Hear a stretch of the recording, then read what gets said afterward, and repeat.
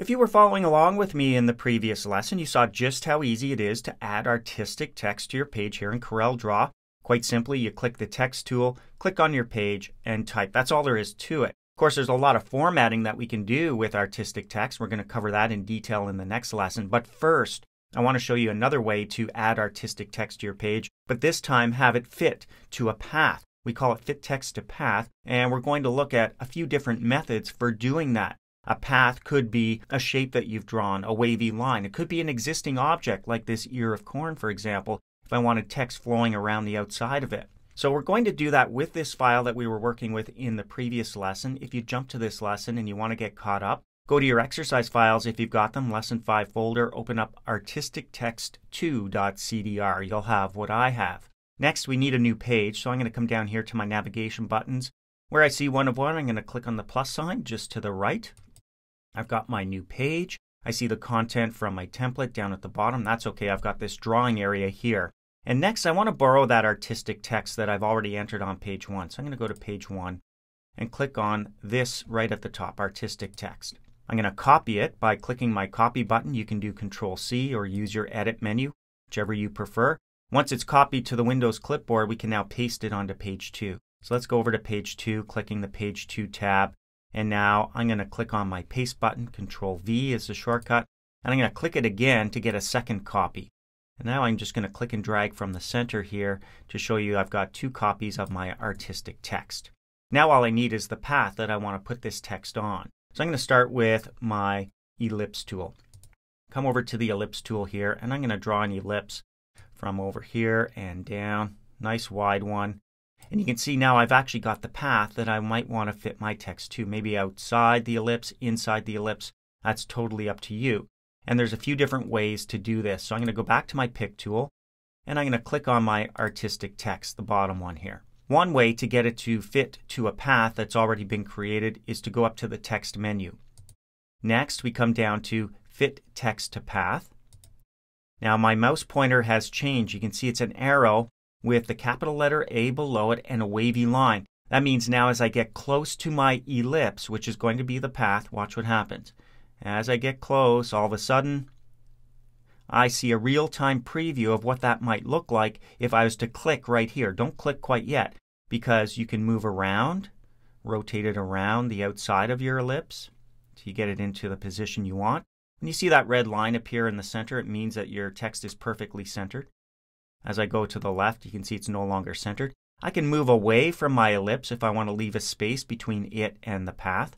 I'm going to come down to about 0.25 inches and centered. Right there. And now I'm ready to click. When I do that, you can see now my text has moved and it fits along the path of my ellipse. So what you might want to do next is remove the ellipse. Well, that's a little bit tricky. If I was to click on the ellipse and just hit delete, watch what happens. Little bit scary. I've lost my artistic text as well. Luckily, we have Control-Z or your undo button to bring that back. What I really need to do is convert this ellipse to curves so that it becomes a separate object that I can then delete. So, with the ellipse selected, I can right-click. I can go up to Convert to Curves. It now becomes a separate object that I can delete. Now, there's another way to delete objects like that as well. But you can see I'm left with my artistic text, which is now its own object. Of course, I can size that down, do things with the handles, squeeze it up if I wanted to, or stretch it out. Totally up to you. And you can move it around and delete it. With it selected, let's hit our delete key to remove it, because we're going to try another method now. This time, though, our path is going to be a wavy line. So let's go to our freehand tool here, F5 on the keyboard.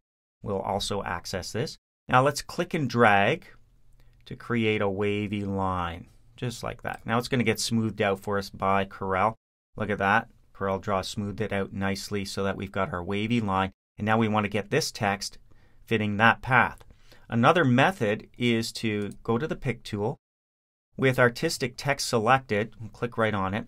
I'm going to go to the center X, and I'm going to right-click and hold down my right mouse button this time to drag it down towards the path.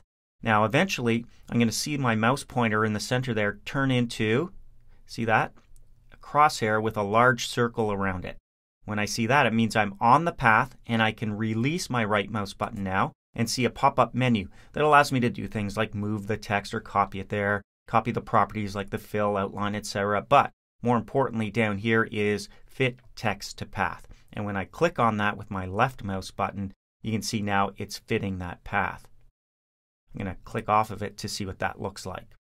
Don't be worried about any remnants you might see. We're going to adjust this now by clicking on our actual text. And if I wanted to, I could start playing around with this. Notice, for one thing, I've got this little node over here, that red node. It allows me to push it along the path until I get it exactly where I want. I can also pull it away. I can pull it underneath the path if I wanted to. And if I let go down here, that's what it's going to look like. I get that preview. I'm going to go just a little bit higher and over to the right a little bit and release. So there's my artistic text. Now remember I said you could separate it from the path. Well, I'm going to click down here. I'm going to click on the path, which is my wavy line. I see that red node, which means right now the two are together. I'm going to click again on my path. Notice that the red node disappears. So really what I've got is a converted to curves wavy line that I can hit delete now to remove that, and now I've got my artistic text left behind. I'm going to just move this down a little bit on the page towards the bottom so I can create another wavy line up above. All right, let's do that. We'll go to our freehand tool. Let's try another wavy line. This one's going to be more gradual. There we go. And another way to add artistic text is just to use your text tool. If you don't already have the text, you can go to the path and watch what happens to my mouse pointer as I come close. You can see there I've changed it from a capital letter A to an A with a wavy line under it. That means I'm on the edge. I can click and start typing in my text. So I'm just going to type in all caps, this is artistic text, and it flows along the path.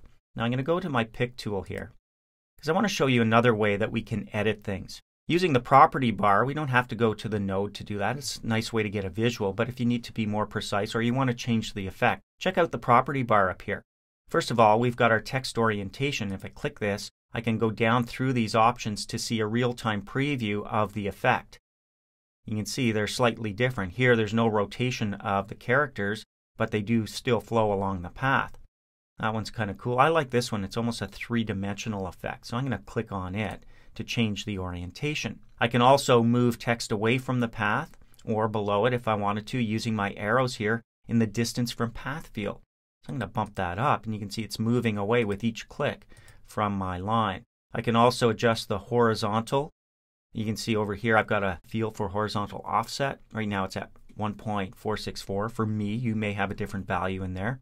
So we can move that to the right using the up arrow. We can move it to the left using the lower arrow. And of course, you could type in an exact value in here if you wanted.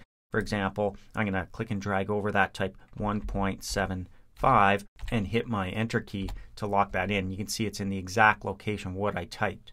So there we go. I click on my path. I still see the red node. I click again. I can delete it and I'm left with my artistic text.